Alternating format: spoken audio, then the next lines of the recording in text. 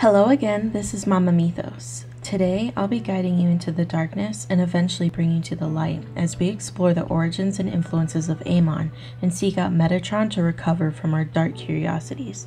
Are you ready? Amon is one of the 72 demons within the Goetia. According to the Dictionnaire Infernal, he is said to be a Marquis of Hell who is prince to a legion of 40 demons. It is said his name also means one who induces eagerness. His physical description is nothing less than your worst nightmare. He appears as a dog with a tail of a serpent and the head of a bird like a raven or hawk with dog's teeth, vomiting flames of fire. He tells of things past and future and is known for his ability to help reconcile friends and foes and procure love for those seeking it. Amon has a few portrayals in video games and anime. Since we couldn't find a whole lot in regards to Amon himself, we're going to do things a little differently than our other videos and just talk briefly on each of the following portrayals. In the amazing JRPG Shadow Hearts and Shadow Hearts Covenant, Amon is one of the many fusions Yuri Hyuga, the protagonist, uses to fight off his enemies, but not first without defeating Amon himself. He meets Amon various times in various forms.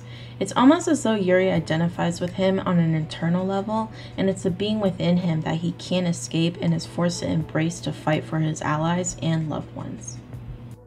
Amon in the newest anime, Devilman Crybaby, originally known as Devilman, is Akira's involuntary form.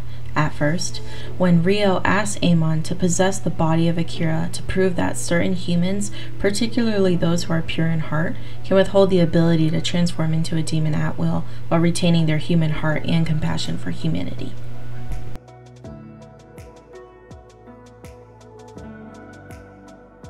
Metatron, the highest of the archangels and God's vice-regent. Like the Holy One himself, he has a throne and presides over a celestial law court.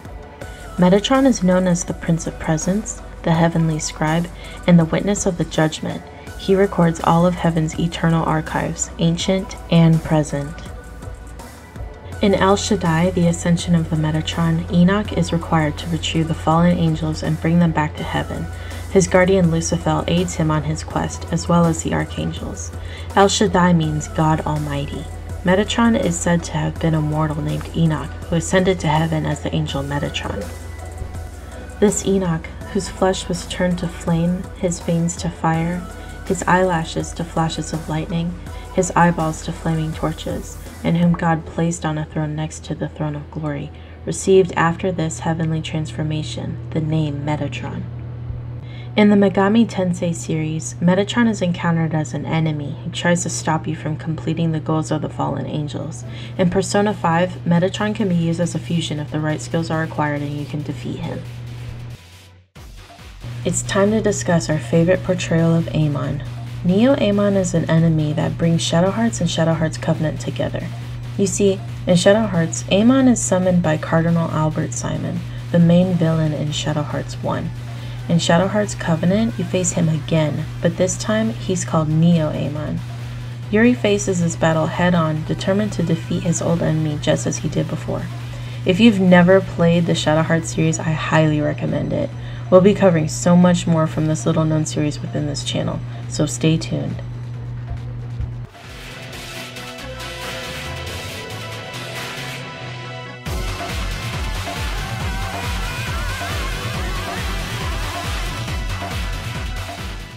Alright, I'm pretty sure my favorite portrayal of Metatron can speak for itself. Take it away, Alan Rickman. Behold the Metatron, herald of the Almighty, and voice of the one true Oh, sweet Jesus, do you have to use the whole can? I am the Metatron. Don't tell me the name doesn't ring a bell. You people. If there isn't a movie about it, it's not worth knowing, is it? You don't mind that I lost the wings, do you? I'm trying to keep our profile low. Ah, the 10th plague. Tell a person that you're the Metatron and they stare at you blankly. Mention something out of a Charlton Heston movie and suddenly everybody's a theology scholar. May I continue uninterrupted? You guys, I am so sorry that this video was posted so late. I was dealing with a nasty flu, and on top of that I have a full-time job and kids and a husband, and life gets pretty hectic. That being said, I hope you can forgive me. If you liked this video, please like it, subscribe to this channel if you're dying to see more, and please share it amongst your fellow myth junkies and TV huggers. Thanks again for letting Mama break down the mythos.